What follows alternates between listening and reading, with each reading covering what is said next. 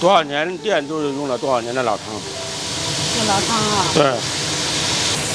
哦，这就是秘制的，一家跟一家的主要就是这个配方不一样啊。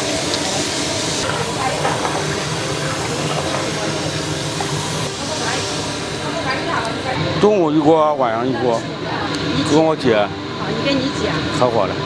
哦，那你俩开了有多少年了？11年了。哦，一般的情况下，礼拜天、礼拜六都是700块钱。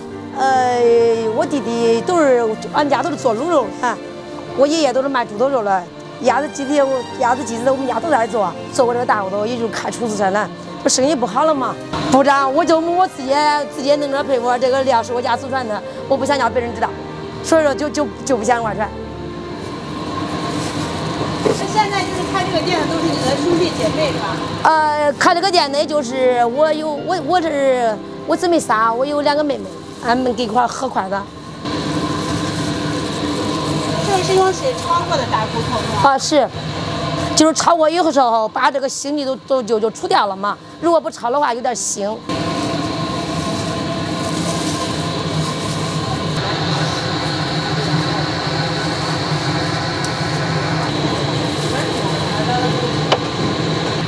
以前一般的这一大锅落了这么高，一般都700、800斤。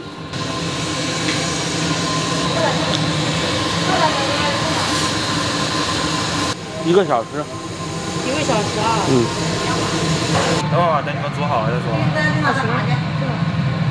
老板，这还不熟了呀？过来等一会儿吧。都等一会儿啊？大概有个20多分钟熟了。你还得个20多分钟啊？等一会儿吧。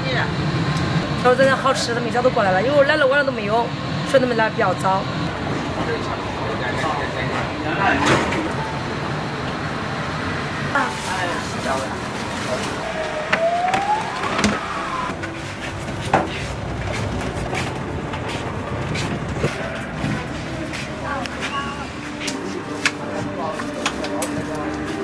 帅哥，等了这么久就为吃大骨头了？是刚刚跑过来的。你们从哪儿来啊？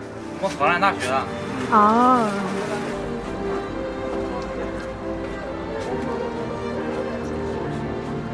全部都是送的啊，这些。全部都是送的。送你这量给的也可以啊。都是吃不完嘛，他们的。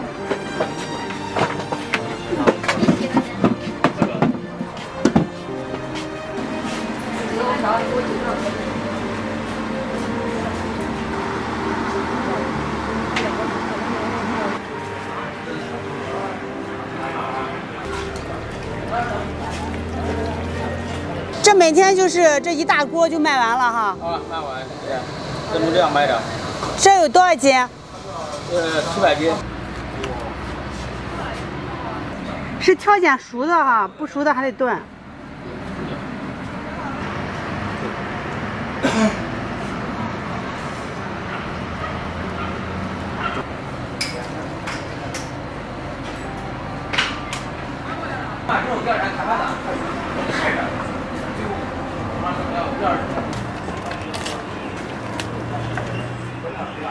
68的。68的，这有几斤？2斤多。2斤多，然后送6个凉菜还是4个？大部分6个，中国4个。没有来，第一次来。慕名而来的是吧？对。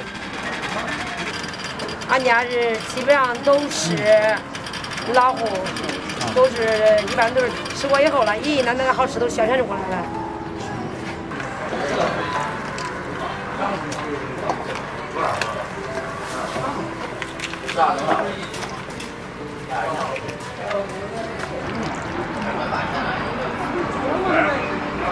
Hello， 大家好，今天又来到了开封，刚好时隔1年，然后又来吃一下这个大骨头。今天呢，我们换了一家，他这家据说是就是开封开的最早的一家。他这个肉呢，刚才掰的时候啊，看着可硬了，但是他那个戴上手套以后，这样呱唧呱唧一掰，看着没有想象中那么硬，烂得好。我感觉这个料会有点烫，因为是刚出锅。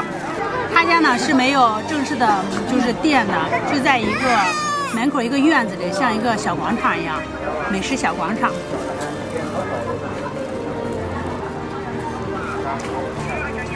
这首先是特别的烂，煮到几乎是那种肉烂脱骨的状态。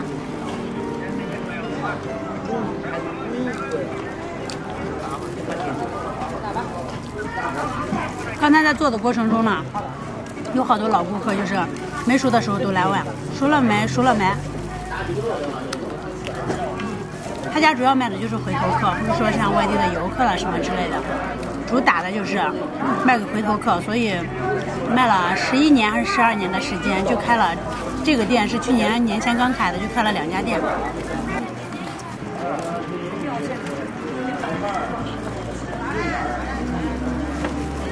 这个呢，看着上边的红油特别多，但实际上并不是很辣，这个是微微辣吧。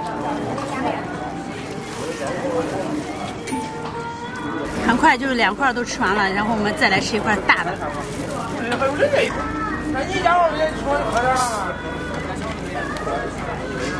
这个真的是吃一块就停不下来的感觉，而且人均消费呢，我感觉特别低。